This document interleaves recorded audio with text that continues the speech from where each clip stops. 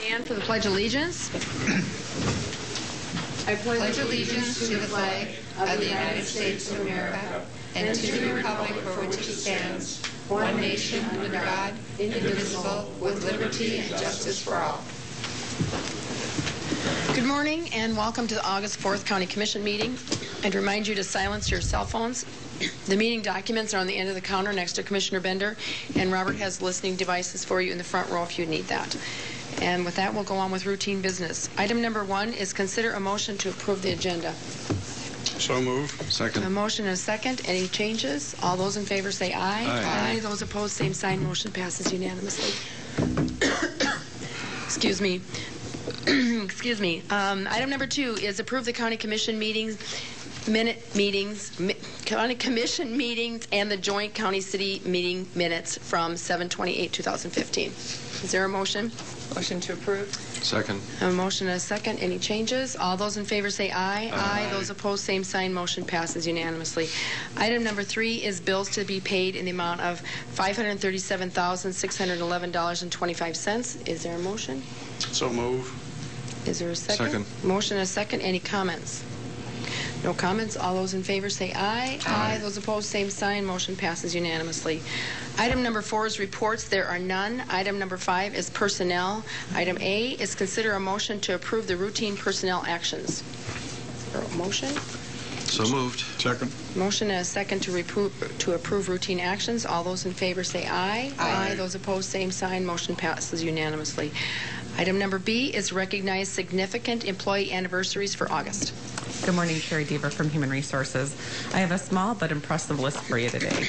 We have 2 individuals celebrating 5 years of service, Cynthia Jepson, who is the commission recorder in the auditor's office, and Carol Muller, who is your newly appointed commission administrative officer, and both are here today. Any comments? Okay. Such an opportunity passed up. We're still thinking about that one. And then we have 2 individuals from the JDC celebrating 15 years of service, Rob Knutson and Nathan Croce, and Preston Evans, who's a sergeant in the sheriff's office, is celebrating 25 years of service. All right. And the next one is item C, recognize volunteers in county departments for July 2015. Another large list, almost 300. We're at 269 individuals volunteering in over 9 departments within county. Okay. And we do want to recognize those people, our employees who sit up here at the desk with us or sit in our audience with us or are working about, and our volunteers, that it does make the county run smoothly, and I appreciate the dedication that you have to this county. So, okay.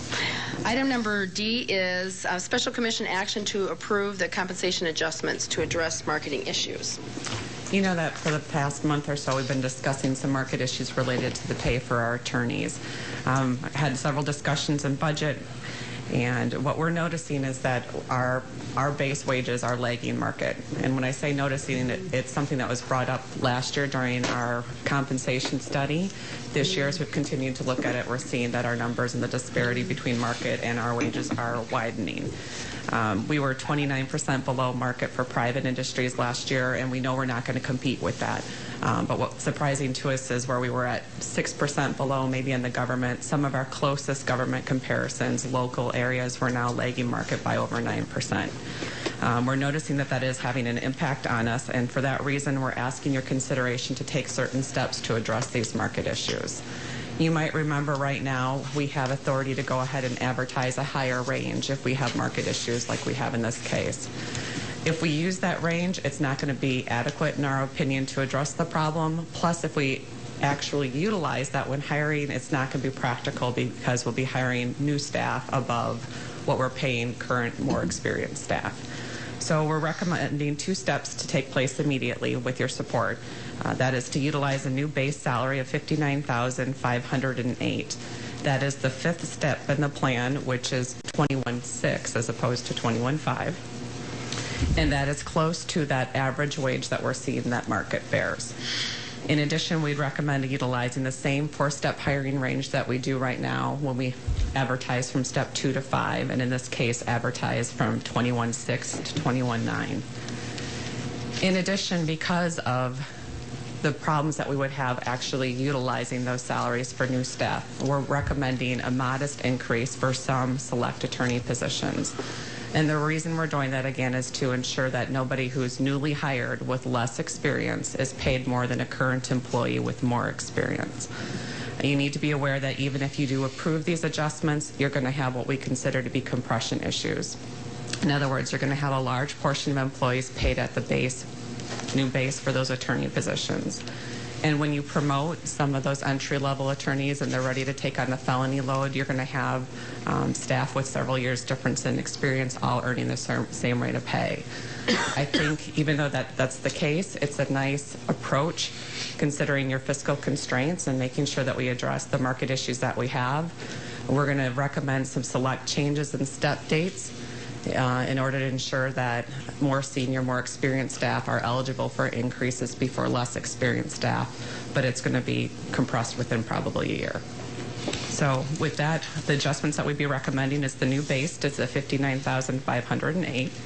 Again, we would recommend a one-step adjustment for any of the attorneys just at pay grade 21 or 22 who are not at the maximum. That one-step adjustment, you'll still have compression, but it'll help alleviate the compression and it'll address the market issues. I should say here too, we're focusing on base salary because that's where we're having difficulties in recruiting, but you have market issues with your attorney pay from base to maximum, so that'll help address some of that. If any of these individuals, the most anybody would receive under this plan is a 10% increase. That would be our newly hired people who are currently at $53,000. If we move them to the new base of $59,500, they'd be receiving a 10% adjustment. We recommend resetting the step for those people to August 15th, which is our recommended implementation date. And again, the reason we would do that is to avoid leapfrogging. In addition, we have a few select individuals who, because of how their steps fall, we would need to adjust slightly. So we're recommending your approval for that. And I've listed on the attached document for you those few select staff that we're recommending setting steps for that reason. The one adjustment that we have, or I'm recommending to you that's outside the pay grade 21 and 22, is for Julie Hofer, who's our current public advocate. If her staff received the one-step adjustment, this is one case where we would have the supervisor or department head earning the same rate of pay as a staff member that she supervises. Again, we're suggesting a conservative approach by just a one-step or a 2.5% increase for Julie. You have about 54 attorneys working for you on staff right now. Again, this does not impact anybody. It's just people at pay grade 21 and 22 and Julie Hofer, so it would impact about 44 people. You might recall that during budget discussions, we just looked at this and the impact for 2016. It is currently in your 2016 budget. If you wanted to approve the recommendations today to have them be effective, you'd be looking at an additional cost for 2015 of about $42,640. I've met with all three department heads to discuss the compression issues and the cost. All three are committed to trying to go ahead and recoup that through salary savings, and since all three departments have had turnover, there's some ability to go ahead and do that. But I can't promise you they'd be able to recoup the whole thing. So I want you to be aware that if you do approve this, you might have a request for a supplement at the end of the year, particularly from the state's attorney's office. They've had 3 senior staff people retire during the last year, so that might be one area where we'll have some difficulties doing it. But all 3 department heads are committed to trying. Are there any questions for Carrie? Is there a motion? Make a motion to approve. Second. There's a motion and a second. Any other comments? All those in favor say aye. Aye. Those opposed, same sign. Motion passes unanimously. Thank you, Carrie. Thank you. Item number 6 is applications for abatements. There are none.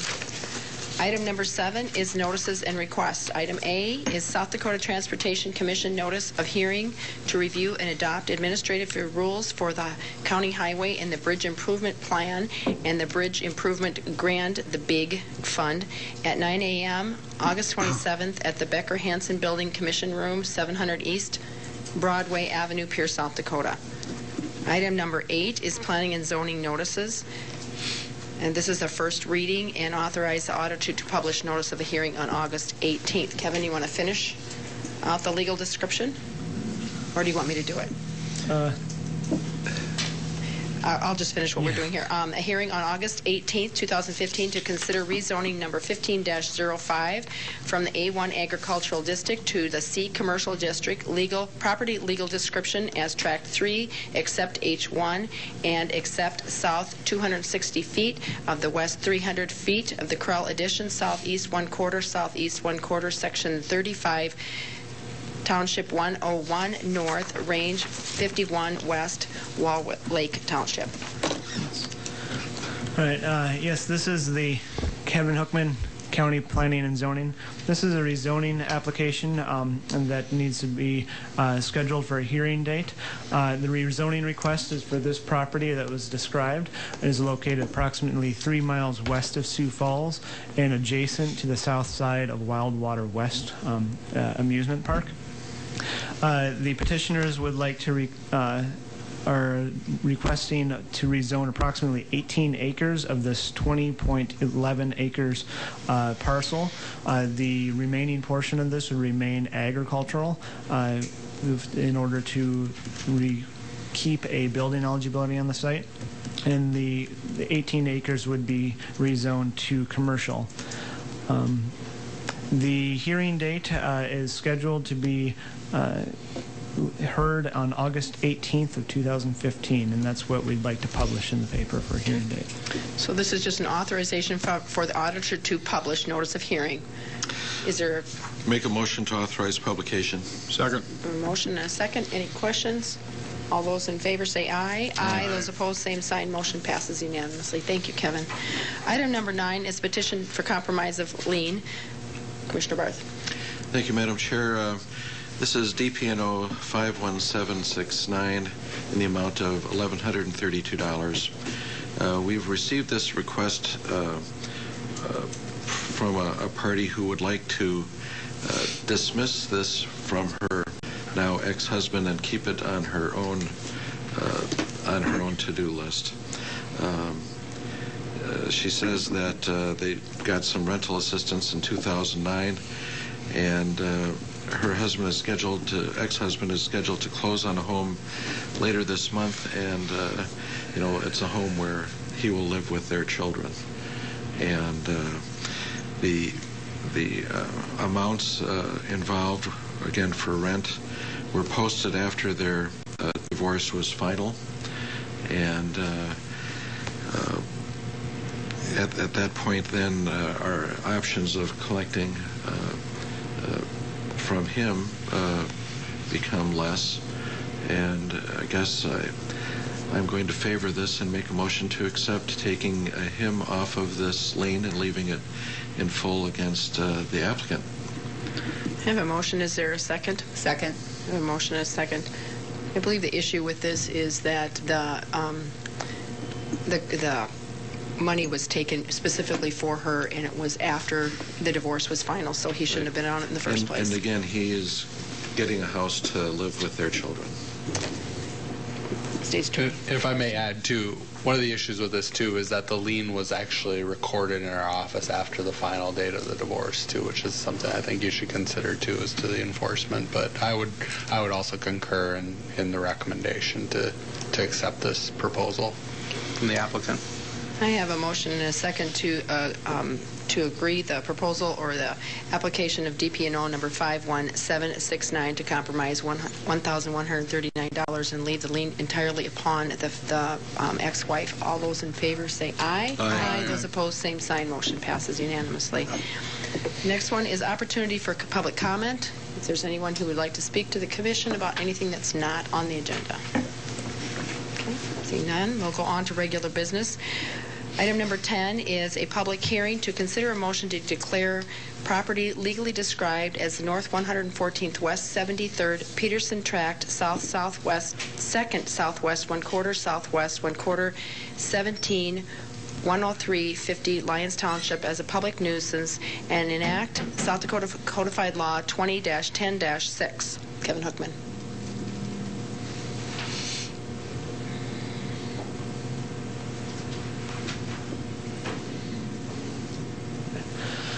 Kevin Hookman, County Planning and Zoning.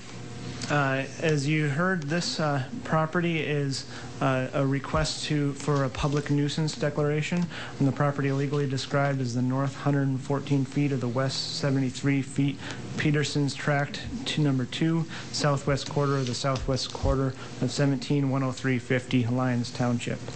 On March 24th of this year, staff received a complaint and was brought to aware of this property that a fire has burned and that there was numerous unlicensed vehicles and barrels and other debris involved in this property. Staff inspected the property on the next day, March 25th, and found that the complaint to be true, that the fire was there and there's debris. After the staff inspected, letters were sent. A first letter was sent and there's no reply and no cleanup was done. A second letter was sent and there was a reply from the property owner. To which we discussed what needed to be cleaned up and the possibility of looking at a timeline. And after that phone call was made, no other contact was made by the property owner to planning staff. Then the final letter was sent and no reply was heard from that either. Final letter was sent on June 12th of this year, and no reply was heard and no cleanup was done. So staff sent a notice of hearing for today's meeting on July 21st of this year for today's date. And it was sent certified mail, return receipt, and we have not received the return receipt for the mail yet. Just to go over some photos of the property. This is what was inspected on March 25th, and you can see on the left of the screen that there's a dot of where I am looking at on the property and where it's going to, where the photo is looking. You can see the burned out buildings and the barrels that are scattered in the lawn. The fire was big enough to melt portions of the first 3 vehicles there, as you can see. Some more pictures from that first inspection. And it burned up more or less all the unmowed portion of the grass is what it appeared to be, and where the fire stopped. All the vehicles that are on the property have either no license plates or they are expired tags. This one is red, but it is a red tag from 2011. Other debris that was there before the fire, not just the fire debris. This is close to the existing building there. This would be the next inspection on April 15th. Some of the barrels were consolidated, but little else has changed. Then May 28th. You can see that the grass is starting to grow up in between the vehicles. But other than that, little else has changed. The barrels are still there. The vehicles are still there. June 10th.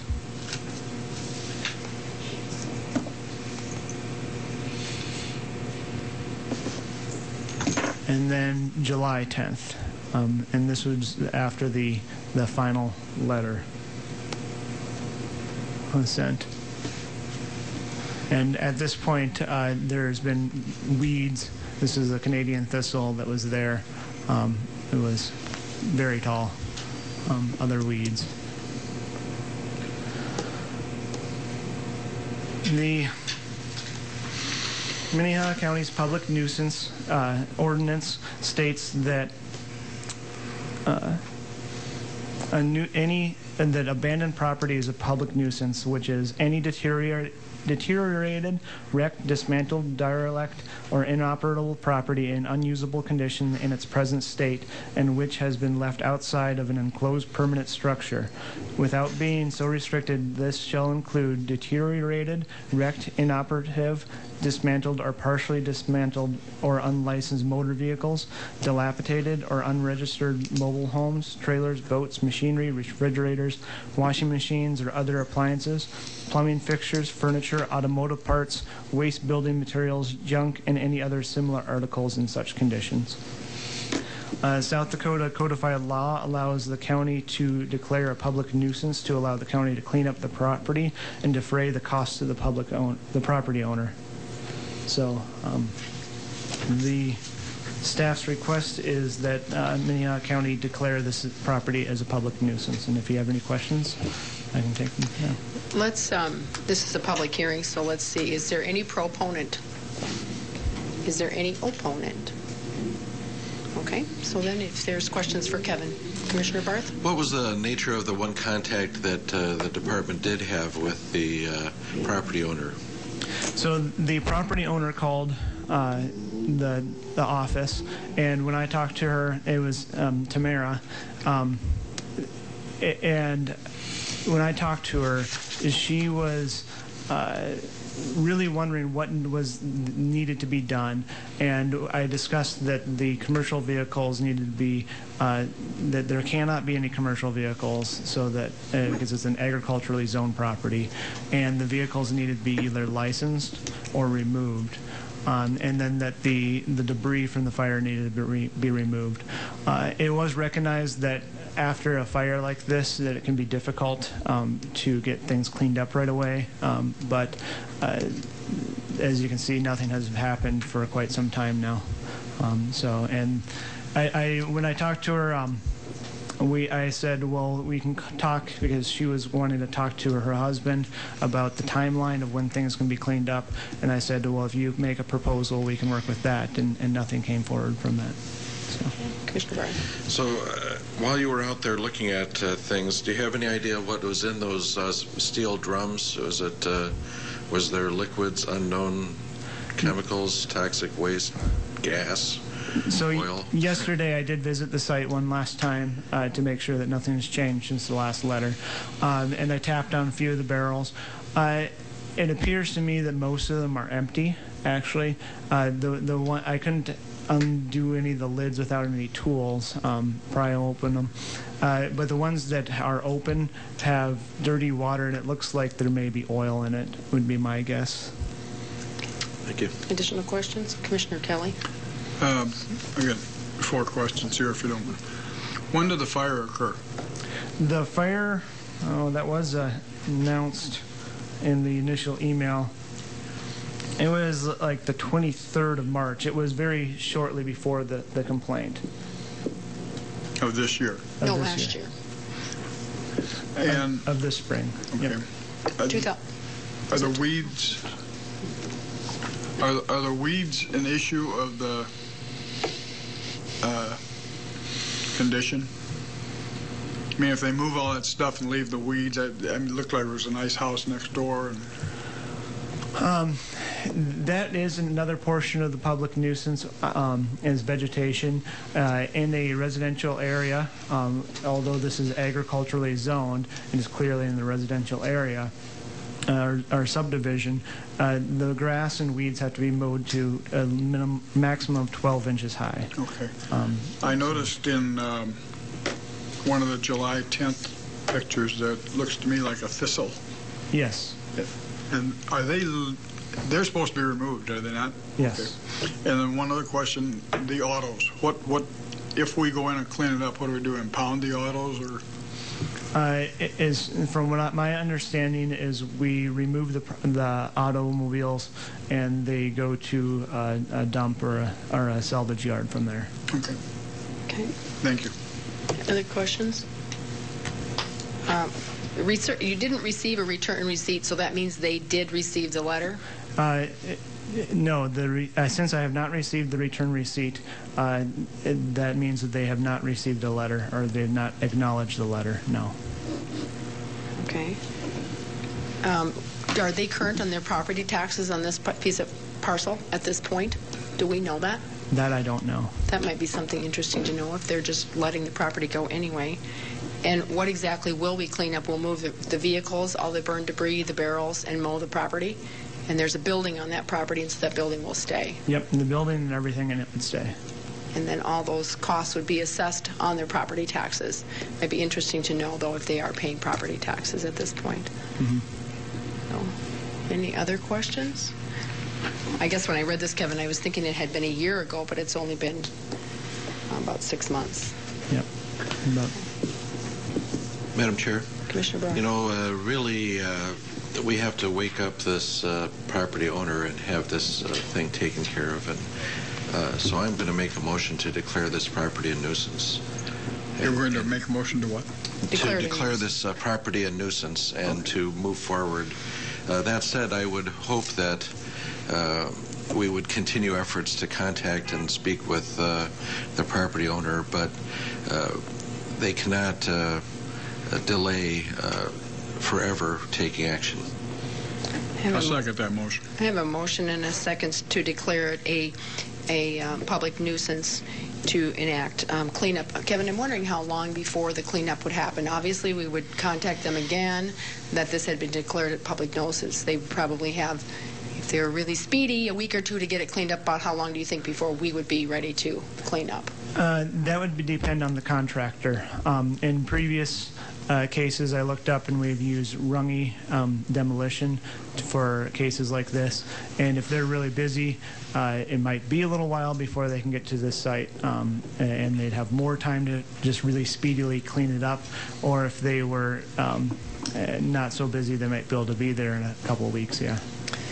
And the vehicles that are on the property would be sold for scrap metal or whatever. Those funds would go towards paying for the expenses of the property cleanup? I gathered that goes basically to paying the person who removes the vehicles. So the expense of Yep. the cleanup. Yep. Are there any other questions? I have a motion and a second to declare a public nuisance and anything. Taxes are current. Okay, thank you. So I have a motion and a second. Are there any other questions? All those in favor say aye. Aye. Those opposed, same sign. Motion passes unanimously. Thank you, Kevin. Madam Chair, just would Mr. Brown? comment that, you know, if they were to be in touch with us on this and start a timetable to clean things up, you know, it doesn't have to be adversarial. We can work together to get this done. Okay.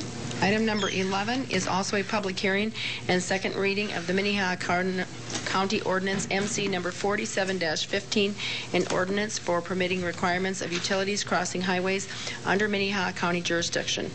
TJ Boothie. Except for I think we have Shannon Schultz. Good morning, Shannon. Good morning, Commissioner. Shannon Schultz, Assistant Highway Superintendent.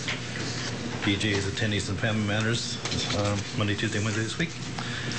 Speak up a little, please, Sean. So this is the second reading, and item 12 is also closely tied to this. And I guess I just want to briefly read from our guidebook one introductory paragraph. And I think that's the ethic and intention of what we're trying to do with this new ordinance. It is in the public interest for utility facilities to be accommodated on highway right-of-way when such use and occupancy do not adversely affect highway safety, construction, maintenance, and operations. In this respect, guidelines outlining safe and rational practices for accommodating utilities within highway right-of-way are of valuable assistance to transportation agencies. The guidelines herein are provided in the interest of developing and preserving safe highway operations and roadsides. So that's kind of a very good overview. In practice, we have been doing utility permits in the past. Very little teeth in them, lack of county ordinance support, and we've not been charging a fee. So by enacting this ordinance, we would be authorized to charge a fee, very minimal fees for most utilities, for example, service lines for houses, water lines, cables. But it gives us some teeth when something big is happening and there's potential long-term issues with maintenance of our roadways. So the permit is about 3 pages. The average applicant will fill out approximately a third of that because it is a comprehensive permit, and it covers everything from overhead to utilities crossing on bridges and as well as underground. So not every applicant will have a very complicated permit. Okay. This also is a public hearing. Is there anyone who wants to speak in favor of this? Anyone who wants to speak against this? Okay, seeing none, is there any comments or questions for Shannon? Commissioner Barth? Shannon, what will the fees that we charge be brought before the commission to approve, or have you guys figured that out yet? The fees are in the permit now on the form, and it is, I guess, my understanding, or at least my intention, is that you would approve that fee schedule, and if there were a change, it would be a commission approval again. Additional questions for Shannon? Did you have a comment? Maybe I could just add to that. What this ordinance does is it basically enacts the requirements of having a permit, gives authority to charge the fees, makes some statements about bonding requirements, and defines the violation, the penalties. When taken with the proposed resolution, that's item 12, the resolution is the adoption by you of the guidebook and forms in their current form, and that sets the fee schedule. If you would like to alter those at any point in time, you can just pass another resolution to adopt those revisions, if you will. So, thanks, Kirsten. Commissioner Bender. I'm not sure which one of you gets this question, but so my understanding that this is really just a codification of an existing practice, or are we making major changes to what we've done in the past? A little bit of both. It is a formal adoption of a permitting process. We have had a very simple one-page utility permit before that charged no fee, and frankly had very little requirements in terms of standardization of backfill and seeding and things like that. It also gives us the right to request additional information. For example, if a water line were to cross a bridge, we would want a structural analysis to say that that water line will not impair, impede, restrict the use of that bridge, compromise its design, carrying capacity, etc.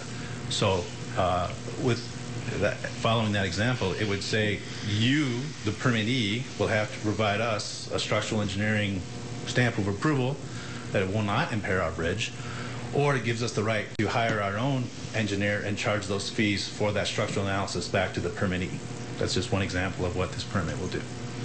Okay, Kirsten? and if I may briefly add to our permitting process to this point, I would argue that the broad authority delegated to the superintendent with supervision over our system gives them the authority to do this. However, to remove all debate, to remove all doubt, the enactment of the ordinance and the companion resolution, I think, makes that absolutely crystal clear. So it's basically shoring up what we're doing, in my opinion. So. Okay. Additional questions for Shannon? Commissioner Barth? So is there a penalty for doing it without the permit? They would be in violation of the law. So yes, I would assume there is a penalty. But I put this line in 10 years before you had this ordinance. That's grandfathered in. We can't go backwards and retro require them to, meet our new requirements based on something that was approved in the past. So from here going forward. I think some of these things are easier to slip through, and without any permit, it's done. You bore the highway and you'd never know it. I mean, well, that's true. I got to say that most of our utility companies are not that inclined to be that way. We have good working relationships with most utilities. It is pretty routine, run of the mill to continue to provide utilities in our rights of way. So those practices are pretty well understood. So I really, that would be the exception, Mr. Barth, not standard by any means. Thanks. Any additional questions? Is there a motion? I have a question. Commissioner Bennigan? When you say most utilities and then you talk about, do we have any exceptions? Have we had hassles in the past with utility-related issues? I personally don't know of any in my 3-year tenure with the county.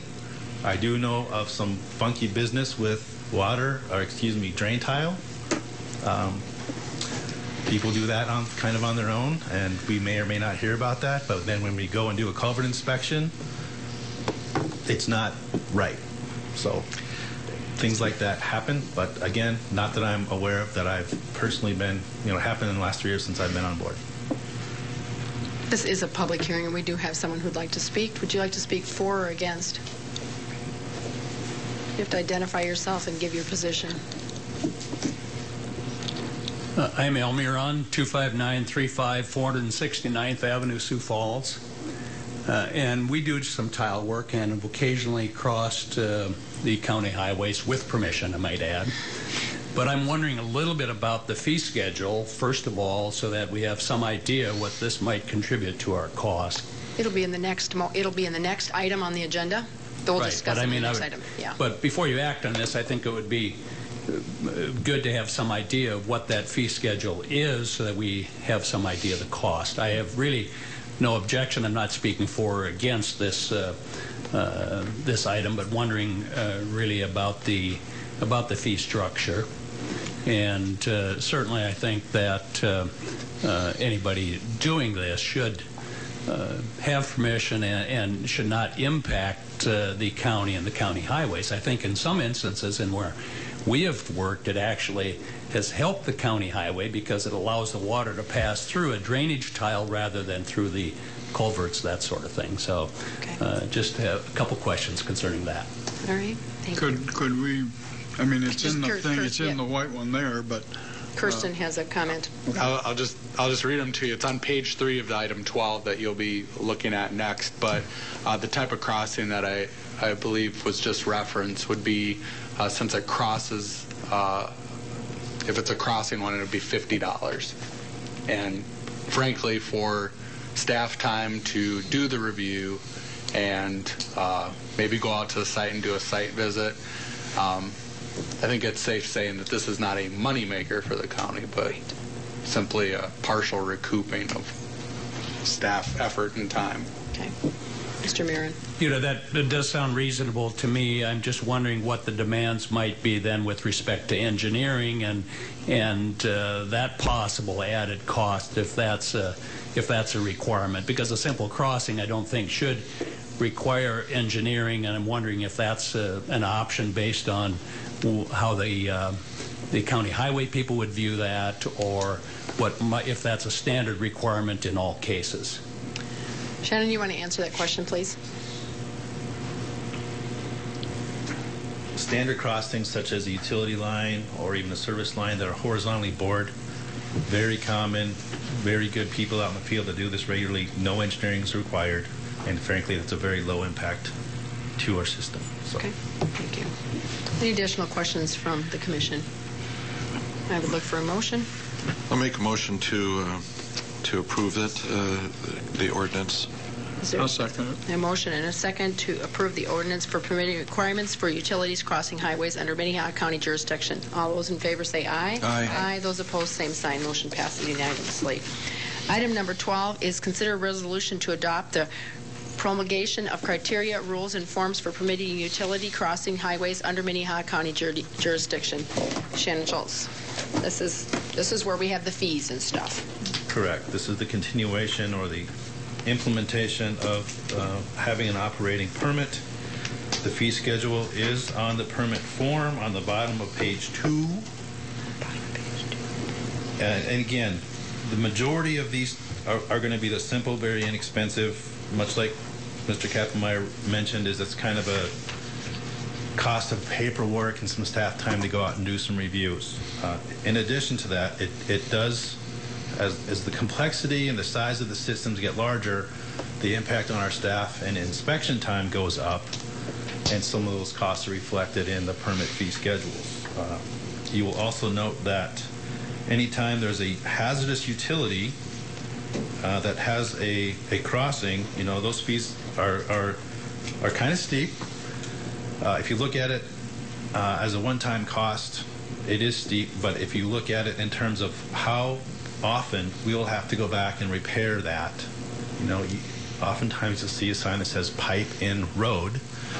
Well, after 10 years, the sign might as well say dip in road because the pipe forms that dip and then we have a maintenance issue. So long-term, that those fees for repairing those is really a small percentage of what we'll actually spend in the lifetime of our payment. But it's kind of a deterrent too. Find another way, and if this is the only way, then okay, we have a way to deal with it.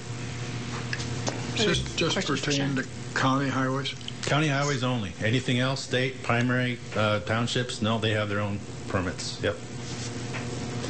Shannon, what page is it on? Because page 2 is not on. Page 2 for me. Page 2 of the permit form itself. I guess I don't have a copy of what's on your iPads there. So it would be after all Kirsten's language. Okay, I found it.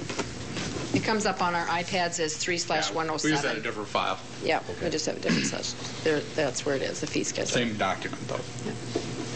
Any other questions on this? Madam Chair. Commissioner Berry. So, should a oil pipeline be routed through Minnehaha County, what would be our fee and stuff on that? That clearly would be an open trench. It would be, we'd have to restore the roadway after it, or they would. That's likely going to be of a different consistency. Correct. Talk about a dip, it'd probably be... Well, frankly, the impetus of this permit is driving from that kind of situation. A small correction. Most of their their pipes are going to be horizontally bored, so they're going to have bore pits in a right-of-way and not do an open trench. So that's good. Mm-hmm. The bad is that those oils are hot, and they cause the differential in temperature, and so you've got a soft road embankment underneath otherwise frozen and frosted embedment. So that's going to be continual maintenance for a long, long time. So the fee for that exact one issue would be $250 as an occupancy, plus an additional $1,500 every time they cross our road. So I think the Dakota Access Pipeline has an intention of 8 crossings. So there would be that times 8. Okay. Any additional questions? Just one more comment. We're going back to tiling. When we had our tiling task force, it was commented that most people tile in the fog or on Christmas Day. And so hopefully we get those permits, but we'll see. Is there a motion? There is a motion. Is there a second? I'll second. Motion and a second to approve the resolution to adopt the criteria, rules, and forms permitting utilities crossing the highways and under the Minnehaha County jurisdiction. All those in favor say aye. Aye. Those opposed, same sign. Motion passes unanimously. Thank you, Shannon. Item number 13 is authorize the chairman to sign the 2015 state and local agreement addendum between Minnehaha County and the South Dakota Department of Emergency Management. Good morning, Commissioners. Linda Young, Emergency Management. In front of you is the addendum for the state and local agreement grant that I work with. Every year, and typically you'll see this in the middle of September. I get a work contract with the state of South Dakota for the work that we do in preparedness, response mitigation, and other emergency management efforts. Sometime later on in the year, and it's typically about this time, we actually get the funding amount from them for the work that we've done. So that's why you'll see this is the addendum. Early in the next couple of months, you'll see an actual agreement for next year. This year's amount is $227,360.22, which will provide for a 50% match for for salary and administrative expenses within our office. It also does allow for other special projects because that amount of $227 is greater than our current salary and administrative expenses. So I'll be putting together a list of projects that we can use for the remainder of the amount.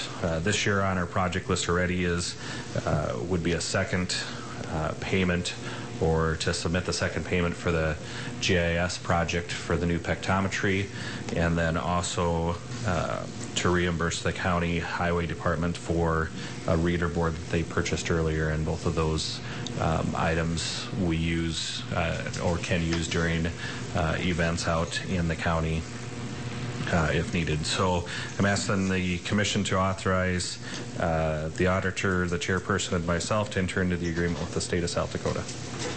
Any questions for Lynn? Is there a motion? I'll make a motion to approve. Is there a Second. second? A motion and a second to authorize the signing between the state and Minnehaha County. All those in favor say aye. Aye. Those opposed, same sign. Motion passes unanimously. The next one is to authorize the chairman to sign the joint powers agreement between Minnehaha County and South Dakota Department of Game, Fish, and Parks for the use of one boat, motor, trailer, and specialized equipment for public safety emergencies and search and rescue efforts in the Minnehaha County and adjacent counties. Commissioners, Minnehaha County's worked with the Game, Fish, and Parks for 15 plus years. As part of our partnership, Minnehaha County and the Game, Fish, and Parks purchased some equipment together. That equipment is used by our volunteers stored at the Emergency Management Office for those uses as indicated within the memo. Attached is a joint powers agreement that outlines what we do, what they do for those, and they're just asking for the agreement to be re-signed. It's been signed several times. It's just an updated agreement. Kirsten's been reviewed it and doesn't seem to have any questions, so I'd be willing to answer any questions and then request that the commission authorize the appropriate signatures for the agreement. Okay. Is there any questions for Lynn? Is there a motion? So move. Second. Motion and a second to sign the joint powers of agreement between Minnehaha County and South Dakota Department Game, Fish, and Parks. All those in favor say aye. Aye. Those opposed, same sign. Motion passes unanimously. Madam Chair, can I ask Lynn a question here? Commissioner Burke. Lynn, the other counties that you support, I know you were up at Lake Madison on that recent tragedy. Do these other counties not have the equipment that we have? Is that, or the manpower, is that the issue, or? Yeah, typically, we generally support in different search and rescue missions. It all depends, but Lincoln County, Turner County, McCook, Lake, and Moody, and then we do go out into further areas, and they just don't have the manpower or the equipment. And in this recent event, the individual that was a victim there was a resident of Minnehaha County and Sioux Falls, so. With our population base, the way they get out and do some of the things, it's really been the thoughts of the commission that we support them here, but we also support them when they go outside of the area, as long as it's within reason and it's not following our citizens on a day-to-day basis or even a month-to-month basis to Rapid City or other areas. So, thank you. Thank you. Item number 15 is consider a motion to supplement the $1,726 from the building fund to the building fund budget, ASN 19633, outside repairs, representing insurance reimbursement from the State Farm Fire and Casualty Company. Kim Adamson.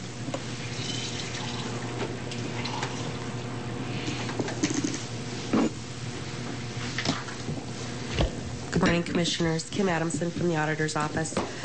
This is just a supplement for the insurance proceeds from damage to the chain link fence over in parking lot H. Okay. And we discussed that in building fund this morning. Correct. Move approval. Second. Motion and a second. All those in favor say aye. Aye. Those opposed, same sign. Motion passes unanimously. Thank you, Kim. Thank you.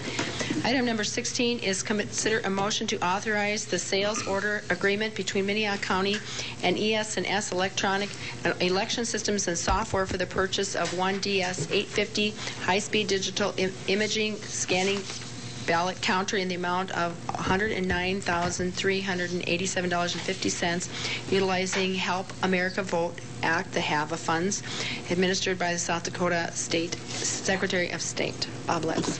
Good morning, Commission. Bob Litz from the Elections Department downstairs.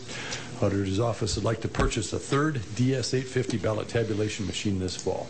The reason we'd like to purchase it now is we want to perform acceptance testing procedures as well as practice with the machine and compare the results with our other two DS-850s that the Elections Department currently has. I've negotiated over $10,000 in savings for the purchase, installation, refresher training, shipping, and handling of the contract. I've also negotiated on-site election support to be present in Minnehaha County for the 2016 open presidential election, which I might add will be, we'll have a school city election April 12th, 2016, then we'll have a primary on June 4th. Those will come first, but even if I feel safe with those there, but the presidential election, I'd like to have that help on standby. The total price of the contract I'm requesting today will be $109,387.50. It will be repaid by HAVA funds administered by the Secretary of State. That would leave our current HAVA balance at $450,803.50. The action that I'm requesting today is for the Commissioner to approve of and the Chairperson to sign the 2 copies of the contract attached. The Civil State's Attorney's Office has inspected the document and finds no detriment to the county in the purchase. Are there any questions for Bob? Commissioner Benega. Bob, I was just wondering, is there a ratio that people used on how many machines you should have versus the number of votes that are presented? Well, I'm glad you asked that, because before the last election, we did kind of a numbers thing on how many ballots we thought we would have as opposed to the machines that we would need to do it. And I was assured by a couple of people, one of them from ES&S and another one from Sea Change, that 2 of them would do the job. But about an hour into the election, last time it became apparent to me that that was not the case. Do they make other recommendations in reference to the kind of equipment that you have and all that good stuff? No, they really don't. You know, they kind of leave you to make the decisions on your own, and I think that with this 3rd machine, we'll be well equipped to handle this next election, the next presidential election. I'm figuring probably going to have 90,000 plus ballots. 20,000 of those are probably going to be absentees, and we are also going to count the absentees starting in the morning. We're going to start running those through one of the machines. And actually, if you do that, you're actually conducting 2 elections throughout the day, because each of the absentee precincts will be counted as one, and then later on, as you run the other precincts through when they come in with the ballot boxes, you're going to have to add those totals in there again. So, you know, it just became apparent to me with the way the sensitivity of these machines last time with that election, that the way they kicked them out, number one, I didn't have enough resolution boards, and number 2, I could have used that 3rd machine. The other magic question is space-related issues for not only the machine but the board itself. You know, we came up and did an assessment of this room, the room there, and we're going to actually have to close off part of this hallway. And then downstairs, where the ballot tabulation machines are too, we're going to have to close off part of that hallway as well in order to do that. We did some rearranging of the way we did things. We brought the ballots in, just the traffic pattern for which things moved, and it seemed to work pretty good. Of course, 15,000 ballots, you know, as opposed to 90,000. Well, you know, it's kind of like having a race car where you tune it up in the garage and then you take it out to the track. You know, we're just going to have to find some of these things out. But by buying this 3rd machine, we've got some acceptance testing methods that we're going to do before we even pay for the machine to find out, number one, if it's functioning properly. And then we're also going to do a lot of training on those machines in the off season with all 3 of them and compare the results. As far as the space needs go, you know, I talked to Commissioner Heiberger a little bit about this. You know, I'd like to maybe move everything over to the Coliseum and have the election kind of center thing there. In some respects, it would work very well. In other respects, taking those sensitive machines over there in November might be problematic. I think dropping the ballot boxes off afterwards would be fine. I think that having the people that open the absentee ballots normally that are in this room and where we've made those offices, that could be conducted over there. It'd be nice to have it all in one place. You know, I think there's probably some security concerns over there, but I would add that when I went to go look at that building here a while back, it took me 2 phone calls and I had to go through 2 people to get into the place. So, you know, I think the security concerns for the Coliseum could be handled. But, you know, that's an option I'd like to think about a little bit. But we can also do it, I think, just by closing some of this hallway off and getting some signs made that indicate that, you know, egress and ingress is for authorized personnel only, except in the case of fire, because I think we may have some issues there if I don't at least have that type of signage up. And there would be a passageway in between here to get, you know, in and out. Obviously, I've got to get people in and out of there as well. So there's a lot to think about. You know, like I say, it would be kind of nice to have everything in one room over there at the Coliseum. But getting those machines over there, I'd probably have to get them over there a couple of weeks early, make sure they're acclimated, make sure I've got all the power things set up, make sure I've got all the tables set up and all the chairs set up and everything that we need to conduct an election. It's just a thought. You know, like I say, we've got the space in here. It'll be tight. I struggle with this. You know, I was out in Pennington County, and she's got 3 full-time workers on elections, but in fairness to her, she does conduct all of the cities, you know, with all of the school district that's within the city district, and she conducts the city elections, everything about it. So she probably has a little bit of an enterprise fund there to pay those things back. On my recent trip out to Lake Havasu City, Arizona, I went up to Mojave County because that election director coordinator, he's thinking about buying some of these machines and wanted to talk to me about them. And so I went up there and shared our experiences and things like that. And he was appreciative. And in the process, he also showed me around. And they've dedicated a lot of space to elections out there. Now, you know, I've got to be realistic about this and understand that our elections happen, you know, occasionally. And if we can just make things work, I think that's good enough. But, you know, the Coliseum idea, I guess, is intriguing me. So. Additional questions, Commissioner Kelly? Well, Bob, I think the Coliseum, yeah, it is intriguing. You'd only have to do it during presidential years, probably, because that's your maximum turnout, isn't it? For that is the big one, and this will be an open presidential, which will increase the turnout even more. I think you got to continue to pursue that, because to me, that would tight quarters make for mistakes, and there you could really lay it out as it should be and have everybody where they're supposed to be. And well, and as I think about the precincts returning, you know, a lot of times we'll have them jammed up here in the parking lot, kind of out in 6th Street, depending on how quickly the Boy Scouts do. But we could certainly have that lane on Main Avenue, you know, put up some no parking signs and just get the cars to come out there. So it would be the same bottleneck whether it's on Main Avenue or out here. And I notice the traffic at night out on Main Avenue, it's not very heavy, you know, most nights. So. Madam Chair? Commissioner Barr. I plan to support this purchase, and I don't know if it was during the election panel or what, but I think Monty said that if we want to have 2 functional machines, we should have 3, you know, total. And so I think if we'd had 3 in this last election, we could have done a lot better. And so I plan to support this, and yeah, I'll make a motion to make this purchase. I have a motion to authorize the sales order agreement between Minnehaha County and ES&S. Is there a second? Second.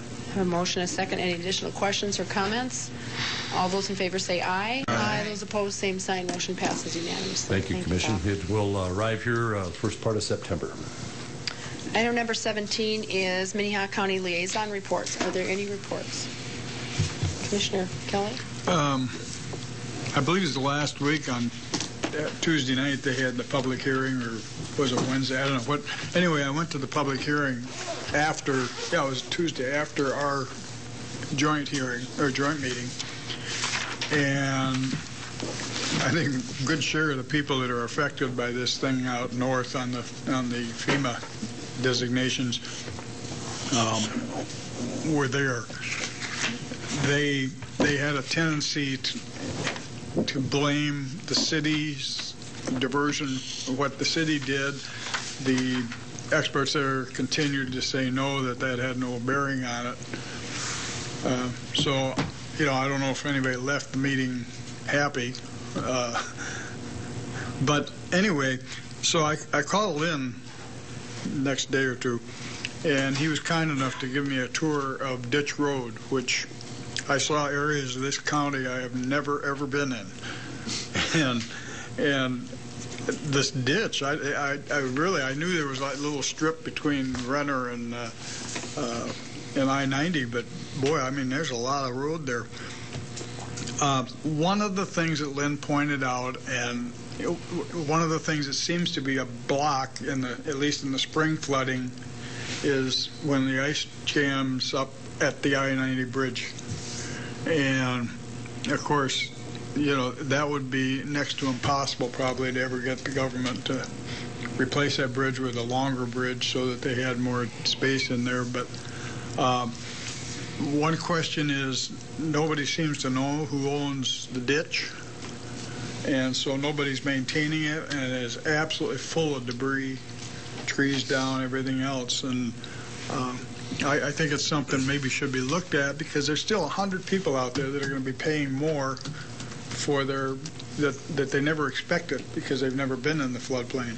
Most of them say they've never been flooded. But, you know, you've got the 1% or 2% flood possibility that FEMA's looking at. So I would suggest, if you have any questions on it, to get a hold of Lynn, because it is an eye-opener. In the meantime, it would be interesting to do some research to find out who's responsible for that ditch. We did have that as a planning and zoning a couple years ago about Ditch Road. And does somebody remember? I don't know that I want to say what I remember in case I'm wrong. If I may, what I remember is that this ditch is one of those projects of a drainage district, just like the pipe projects that we've had up by Colton and Humboldt. It was built by a drainage district, which after it was completed, it became defunct, and that was in the 1920s. I think it was the responsibility of the people that were bordering that ditch to keep it cleaned out. We talked about this when we had a barn up in that area around Baltic is when it came up a few years ago. And we did talk about the fact that it is full and it needs to be cleaned. Oh, it's terrible. But I believe it was the property owners in that area were responsible for cleaning out their own ditches. The same thing happens when the old drains blow out in a field and makes a hole the size of this room. That farmer is stuck with the problem. Well, I do think we owe it to our constituents up there that are in the county that are not, you know, the city picked up, I don't know, 1,200, whatever it was, properties out of the floodplain, and those insurance premiums can be very significant, as I understand. And I think we've got to continue to take care of those people north of the city limits. And if there's some stuff that should be done that isn't being done either by us or by the drainage district or whatever, I think we should approach it. Even if you had to go to back to the drainage district and back to the property owners, because obviously it'll benefit them if we get it cleaned out. Or the engineers at least should look at it. I don't know. Scott, could I ask you to come up just a second?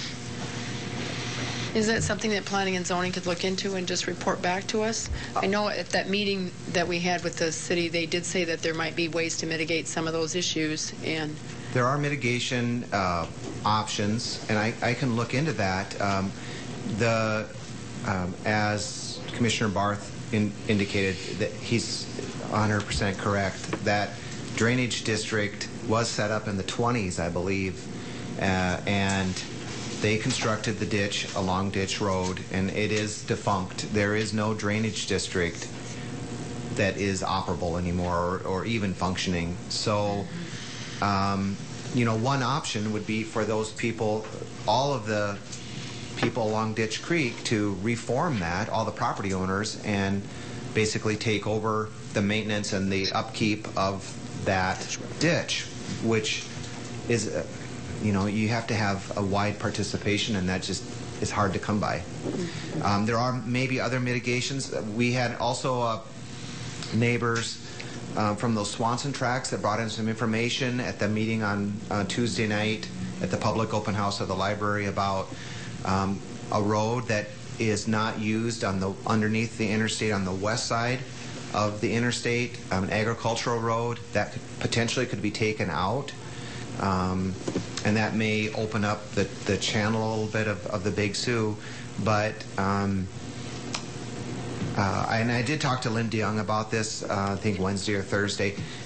The mitigation projects that are available, there's a co-funding, there's a cost sharing that has to be done, where the county may have to pay 25% of that, and then FEMA or the state emergency management could potentially pay for that based on their ranking system of a project. I wouldn't have no idea what that would cost. I can't imagine it would be very cheap, and we would have to come up with the 25% match. Maybe emergency management and planning should at least look and see what some of those solutions are. Thoughts? Yeah, I think we need to continue to look into it and at least tell those people out there we're doing something, we're looking. Look how long it took. I think I was on the commission or the council when we started on that drainage, that whole west side drainage deal. And it took, 15 years nearly to complete that. So I'm not under any delusion that you can do this quickly, so could you just talk to Lynn and Yeah. see what's a time frame for us, and maybe get back to our office about what you think you'd need to just at least look into some ideas? We can look into it, and I can get a better idea of the exact process of when they take applications for the mitigation projects, the exact amount, and how it's ranked. Okay. I can prepare that information and get it to you. One of the other things that Commissioner Kelly did point out, or that is important, he attended the meeting on Tuesday night. It is important, and we will be sending out, my office will be sending out notices to all of the property owners up there, because the most important takeaway of that meeting was get your insurance now, and you're going to be grandfathered in. And you have to have that insurance in place at least 30 days prior to those maps going into effect. We don't know the exact effective date or when those maps will be officially adopted. They're dated June 26th, but it's about another year and a couple months before they become effective. And my intent is to follow this closely. Probably next year about this time, start sending out letters to all the affected property owners and tell them it is important, if you want to obtain the cheapest rate for your flood insurance, that you lock it in at least 30 days prior to this date. And that's one of the outreach that we will be doing for those citizens up there, because it is 100 people, and in that, as Dick Kelly indicated, that insurance is not cheap. I have a question for Kirsten. Kelly? The drainage district was formed. Correct. Was it ever officially unformed? I think what happened is, by operation of them not doing their regular meetings, it was officially disbanded once they failed to hold those required meetings. But where the responsibility lies after that, I think, is an open question. And to form a drainage district up there that included all that north, in fact, even the ones that are getting flooded now that perhaps wouldn't, with clearing out of ditch road, or the ditch. Yeah. Can that happen, or do the residents have to form it? I'd have to look at that question specifically, of whether that can be brought in over your own objections. And I don't know what the boundaries of that prior district were even. I'd have to look at that as well, where the definition ended. Commissioner Barth. Thank you. I believe there were 14 drainage districts of this nature in the county, and the auditor may still have some record on it. But I'd like to go back to what Scott was just saying about getting our insurance ahead of the posting of the FEMA floodplain. I wonder if we should send out a press release on that to I may have heard it in the original coverage, but the Swiss cheese, I call it brain, let it pass without registering.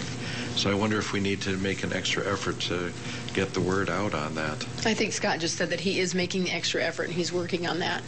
Okay. And I think that the timing, if we send it out now, a press release is going to be lost. I think we need to send it out next June, July, a little closer to the dates, because then you're likely to take further action. Thank you. Mr. Litz, did you have a comment? I just wanted to comment, the auditor's office does have some of the old ditch bond records down there, and drawings. They're hand drawings of a lot of these old districts, and I could poke around down there and see what I could find out for you. Okay. Maybe for emergency management and planning. So, any other comments on that subject? I have a Commissioner Barth, you have a comment? It's on my liaison reports. Yep, go ahead. I handed out, we had in our homeless advisory board yesterday, the city did a presentation on their efforts in affordable housing, and in the small brochure that came out with it, they identify the numerous projects that they've put in. For example, owner units modified for accessibility, 11 projects for $37,000. New households assisted in 2014 for Heartland House, there were 37 of them. Rental rehabilitation projects. In any case, under the mayor, the spending on affordable housing has increased since he took over. I don't know that that's all city money, but I know that it's efforts that I welcome and are helping keeping people in their homes, which is one of the priorities for the Homeless Advisory Board now, preventing people from becoming homeless, keeping them in their homes is and the city's doing is helping. And I have one liaison report, and that was that I met with the senior project director for the Forward Sioux Falls and had an interview this past week. And amongst many questions at the end, we kind of talked about what their goal is, and their goal is $17 million this year. We talked about what the counties has contributed over the last 5 years and told them we had not decided for sure on that number. I think we'll be discussing that again in September when we do our final budget review.